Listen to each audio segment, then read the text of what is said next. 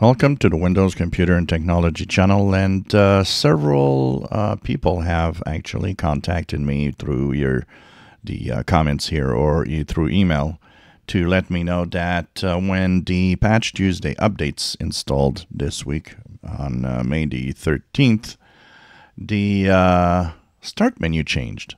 So some of you might actually now have the start menu that has the phone link panel with it. So it seems that some of you have that. I don't know if it's US only.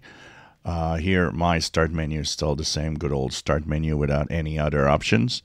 But the new phone link panel is now, for some of you, a reality, which makes it easy to actually use the phone link app and to do things, send text messages, make calls, and so on.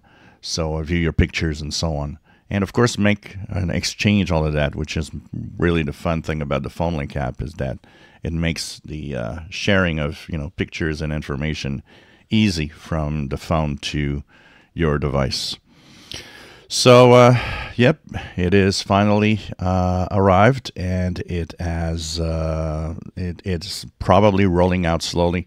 A lot of features we've got to remember that are in Windows are there to, they're kind of dormant. They are there in the background, but they just need to be switched on. So it's possible that a lot of us have it already. It's just that it's not switched on yet. So something new. It's one of the first things of the slowly changing start menu, and especially when we get to Windows 11 25 H2 this October, November, we should have a completely revamped and a much more customizable start menu also in Windows 11. And of course, it will contain that phone link panel with it.